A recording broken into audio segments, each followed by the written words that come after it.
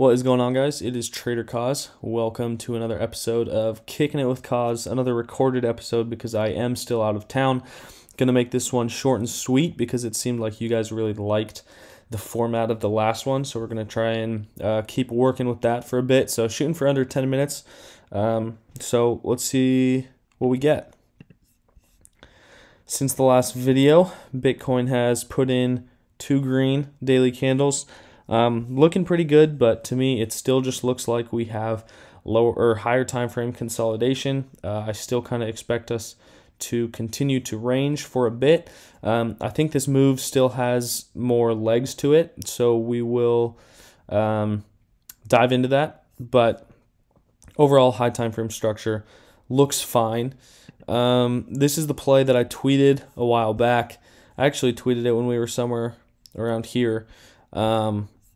I was basically outlining how well of a pivot this Monday's mid-range was, and that a flip of the mid-range and the monthly open would be a great opportunity to get long. So then yesterday I tweeted out somewhere here that I'm longing Bitcoin, and we pretty much went straight up since the entry. So that one is playing out pretty well, targeting 40K, 39.9, whatever you want to call it. And then targeting 42, these highs around 42K. So that's the current long position that we are in for Bitcoin, and I'm actually interested in adding if we get the chance to. I want to point out a daily level that I believe has a good amount of significance, and it's this low, this daily low right here. If I take this off, if you can see with my cursor, it held as resistance here, and then here once again we were unable to close above it, but now we've finally flipped it, and so a retest of that level would be a long for me. I think you could get away with a stop loss at this low. I really don't want us to see us lose the monthly open, but having a stop loss that tight, you could get wicked out before it goes. So, oops. That's kind of playing out. So safer stop loss would be at this 36.8 level, because then even if we swept that or whatever, you'd be all right. But I'm pretty much looking for a move into here and then a immediate reaction. I don't want us to hang around that level for too long. I'd like to see this move up to 40 happening relatively soon. So I actually have that on this chart. I wanted to talk about the other one first, but so a couple areas of confluence to talk about.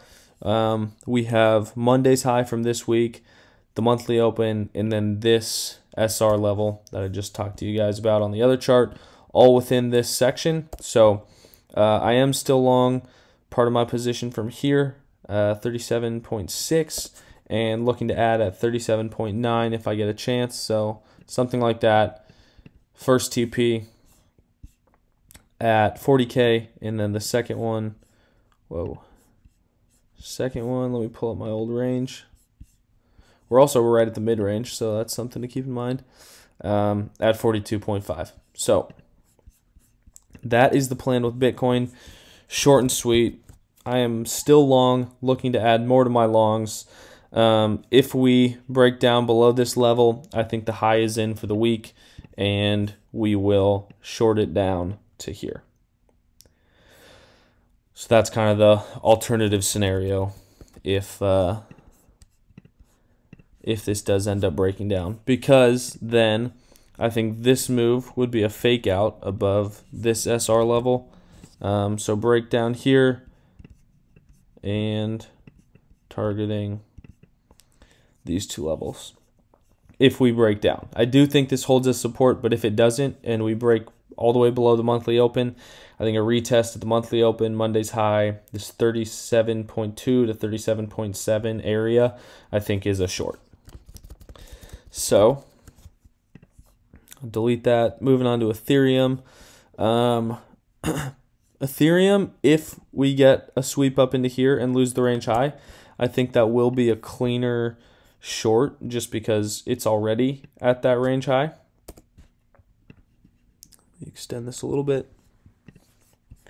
And you can see we have these 3 highs right here that remain unswept. Actually, we might have touched them just a little bit there, but I would like a move above that entire level and then look for a short down. So if we spike up to like almost 3,000 and then break below 29.40 or so, I'd look for a short. Also, if we do something like this, I look for a short targeting 2280, you could say, and 2100.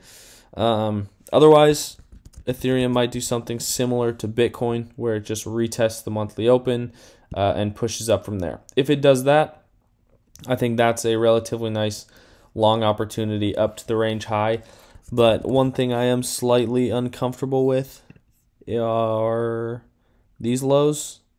We kind of took it, but these look like equal lows to me, more or less. So maybe if we spiked those and then got back above the monthly open, that would be a even better opportunity. And that way we have defined risk.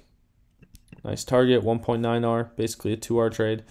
That is something that I would be interested in taking. Let me see if there's anything else I want to talk about. Oh yeah, we talked about Rune in the stream last week, and it played out pretty much perfectly. We were here looking for another move up and then a retrace into this level, and I mean the timing of it or whatever was slightly off, but you can see we pretty much went perfectly into that zone, rallied up, and now just rejected at the mid-range. So that was a really nice Rune play from the previous, not the recorded video that I just posted, but the stream before that. So I guess going forward with Rune, if we're able to flip this mid-range, I think it could be a quick long opportunity up to 17 or so. But we played this entire leg, so I'm not going to get greedy. Sol has been pumping quite a bit. Definitely showing more strength than other coins across the board. I don't know why that's not loading. All right, well, maybe that's a sign. All right, I guess we will end the video there. I mean, I pretty much talked about what I wanted to talk about, Bitcoin, Ethereum, and then that quick update on Rune. So hope you guys enjoyed the video. As always, this is sponsored by Bybit. If you want to check them out, you can sign up with the link in the description, and that will basically let them know that you guys appreciate these update videos. And also, if you want more of the shorter update videos like this one, around 8 to 10 minutes, then let me know in the comments, and we can keep doing more of these. Talk to you guys soon.